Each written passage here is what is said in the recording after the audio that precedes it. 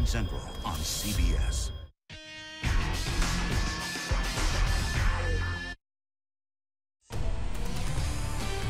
Dedicated to Eastern and Southern Kentucky, this is WYMT Mountain News Weekend Edition.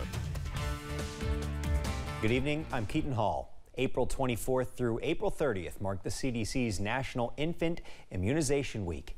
But healthcare professionals are continuing to promote infant and childhood vaccinations beyond that week. WYMT's Alyssa Williams spoke to healthcare experts about the importance of keeping your children up to date on their immunizations.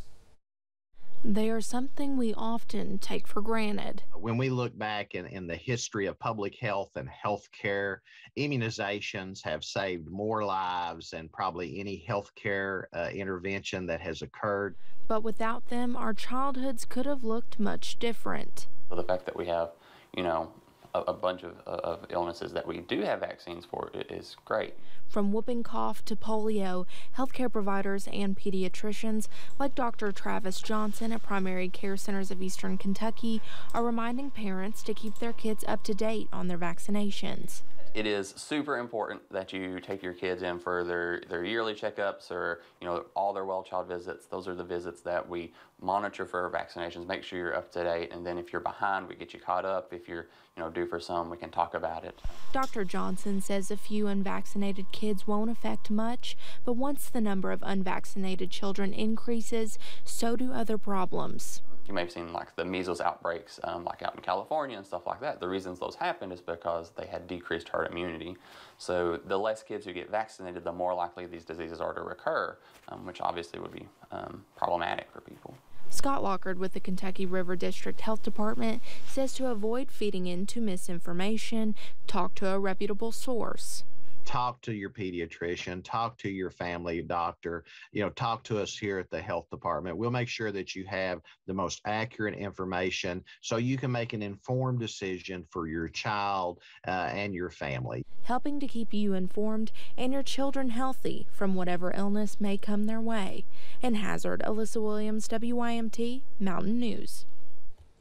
Public Health Director for the Kentucky River District State Health Department, Scott Lockard, says child immunizations declined during the pandemic due to a multitude of reasons. So if your child's not up to date on their vaccinations, it's important to reach out to your primary care provider to get that taken care of. Folks in Bell County near the Frakes and Chenoa communities were without power for part of the morning. The culprit appears to be a fallen tree from some heavy storms that came through the region just after 6 this morning. The Frakes Volunteer Fire Department posted these photos to their Facebook page, saying there were multiple power lines down and in the road. The fire department was able to remove the tree while the RECC and Spectrum were able to fix the downed power lines. Crews in Floyd County responded to a fire at the Floyd County Schools transportation garage last night. Calls started coming in around 10:30 p.m. about a fire at the garage, and crews from the Martin City Fire Department swiftly responded with assistance from the Maytown Fire Department and Left Beaver Fire Department. Officials say 2 buses were destroyed, 2 work trucks were damaged, and Floyd County Schools' STEM bus was also damaged. Floyd County Schools Chief of Transportation Joe Marson says work will continue as normal, but may be a bit more difficult because of additional damage to the garage's structure.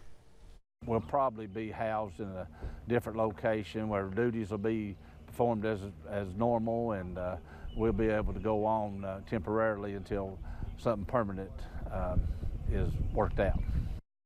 Officials with the Floyd County Board of Education also announced that despite last night's fire, school will remain on regular schedule tomorrow, Monday, May 2nd. Firefighters from the East Bernstadt Fire and Rescue were busy Sunday. Some of the firefighters started off the day with aerial ladder training hosted by London City Fire Department. After responding to a commercial fire in London, firefighters were then notified by London Laurel County 911 of a UTV on fire on a trail at Wildcat Off-Road Park. Firefighters were able to extinguish the fire. A Facebook post from the East Bernstadt Fire and Rescue said all firefighters cleared the scene, but no word was given on if there were any injuries. A single vehicle accident in West Virginia has left multiple people dead. Officials in Braxton County say the crash happened around 2:30 p.m. when 2 people were killed, 1 adult and 1 child, after their vehicle went into the Elk River off of I-79. A volunteer firefighter attempting a rescue also drowned. Braxton County Sheriff John Hoffman says a deputy and state trooper were able to pull one of the victims from the water. They were also able to rescue another individual who's attempting to locate victims but had begun to go under. That individual is expected to be okay. No names have been released at this time, and the crash is being investigated.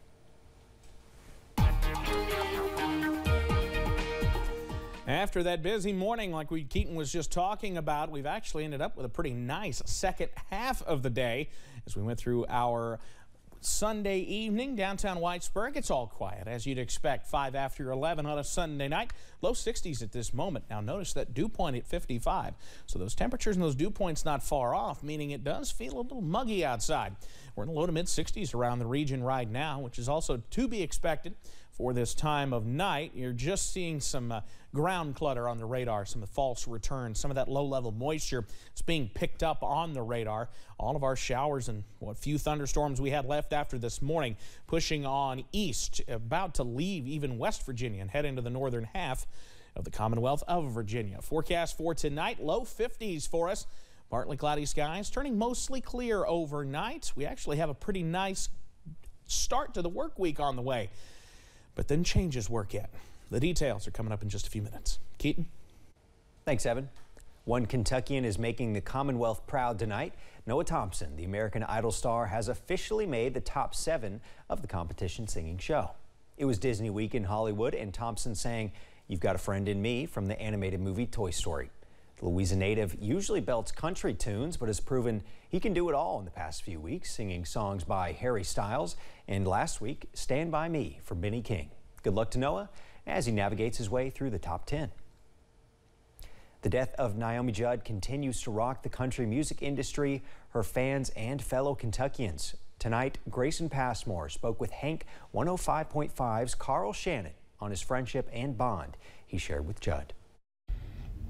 Diamond Rio, there's Winona, vamp till you cramp. It's a voice you recognize Winona. before you see his face. I met the Judds in the early 80s when after they had their first #1 hit, Mama She's Crazy.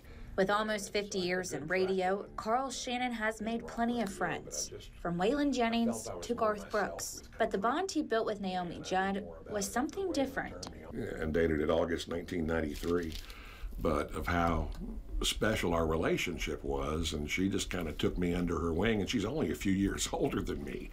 And but it was just a real special thing that she gave me this God's Promises book. It was backstage at this telethon, a decade after the two first met. Shannon confiding in his friend that his mother was dying. And so they came back in, and there was this Guardian Angels nightlight. And she said Ashley had one, Winona had one of her best friends had one, and she said, I want your mom to have the 4th. Then a few months later, Judd would notice Shannon was off the air for a week. She said, your mom passed away, didn't she? And I said, yeah, and she said, well, I'm thinking about you, and blah, blah, blah. And so I appreciate that, and I love you. That's why I love you, too. And then we went up to Louisville for Christmas. That's where I'm from. And she called the station, left me a message, said, when you get back, she said, be sure to go by the station. I left you something. And she left me a Christmas present. There was a note that said, I know your mom couldn't get you anything this year, but I wanted to make sure you had something special. And it was a Seiko Mickey Mouse watch. Shannon says it's clear Judd was always a mom first. And what you see is what you got. I don't think there's anything phony about Naomi Judd.